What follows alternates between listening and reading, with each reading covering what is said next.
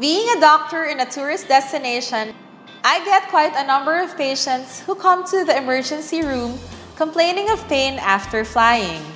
Today, we will discuss why we get it and the preventive measures to avoid it. Hi, this is Dr. Ruth Estimar, ear, nose, throat, head and neck surgeon.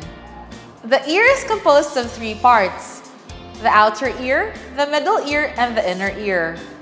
The middle ear is the space behind the eardrum which is connected to the eustachian tube.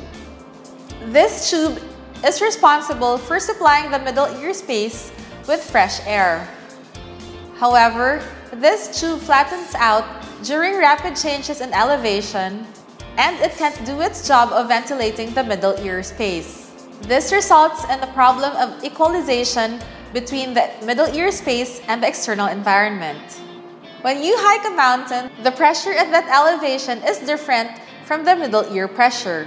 However, because the climb is slow, your ear was able to adjust to the pressure change.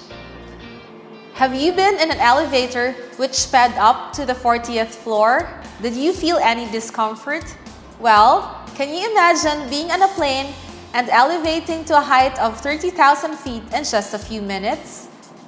When this happens, the middle ear space pressure builds up so fast and exceeds the external pressure, which causes your eardrum to expand. The reverse occurs when the plane descends quickly and the middle ear pressure is less than the external environment.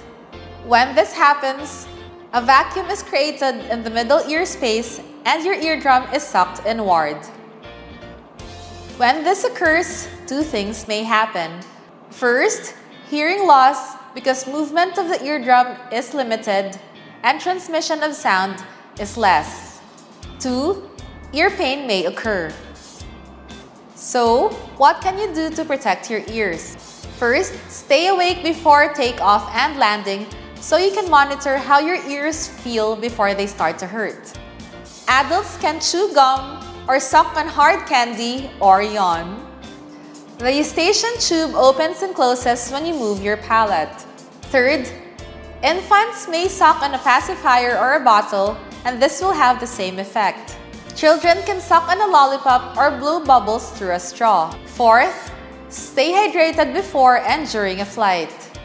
You can also buy special earplugs which are designed to help equalize ear pressure. For healthy adults, you can do pressure equalization exercises similar to those done when diving. This is called the Valsalva maneuver. Take in a mouthful of air, close your mouth, pinch your nose, and gently force air out until your ears pop. Do not do this when you have colds. Instead, do the Toynbee maneuver. Close your mouth and your nose and swallow several times. If these maneuvers do not work, it is best to consult your ear, nose, throat doctor who will look at your ears and prescribe medications to help with the pain and the ear congestion. Again, this is Dr. Ruth Estimar, and we have discussed the safety measures to avoid ear pain when flying.